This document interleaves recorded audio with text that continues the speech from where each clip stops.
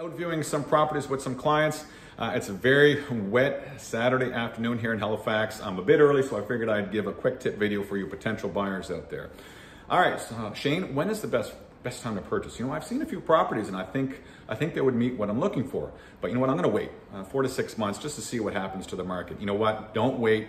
If you find a home that you like, make the purchase. Real estate is very cyclical, so what the market is now is not gonna be the market later on down the road. It's just constantly evolving. So if you find something that fits what you're looking for, take the plunge and make the purchase.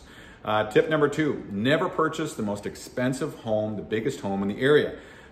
If you're looking at homes between $400,000 and $500,000 and the surrounding homes are in the high 2s, low 3s, there's something called progression and regression. So those lower value homes are going to draw down the value of the higher home and vice versa. Prices of homes are based on market value and the surrounding properties. All right, tip number 3, emotion. Never purchase a home strictly based on emotion.